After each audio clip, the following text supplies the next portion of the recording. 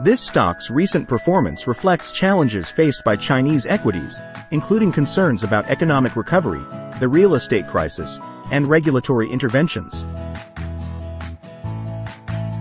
Despite these obstacles, it continues to deliver strong results, emphasizing the widening valuation gap exacerbated by the recent sell-off.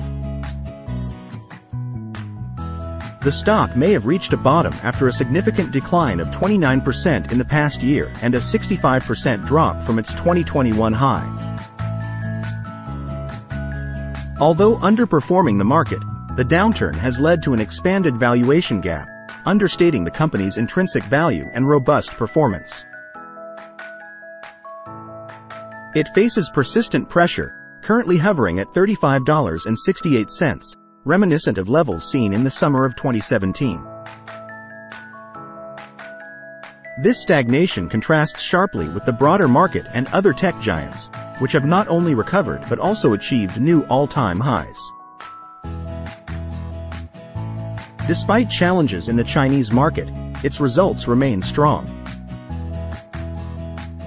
In the third quarter, total revenues increased by 10% YoY to $21.5 billion, driven by robust payment volumes and a rebound in the ad business. The company maintains excellent margins, with gross and net margins at 49% and 24%, respectively. The earnings per share, EPS, landed at 51 cents, pushing consensus EPS estimates for fiscal 2023 to $2.25. The stock is 10-cent stock, OTC, TCEHY.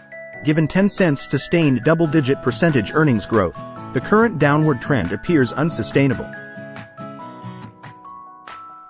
A market reevaluation is anticipated, potentially assigning a reasonable multiple to the stock, indicating promising double-digit upside prospects.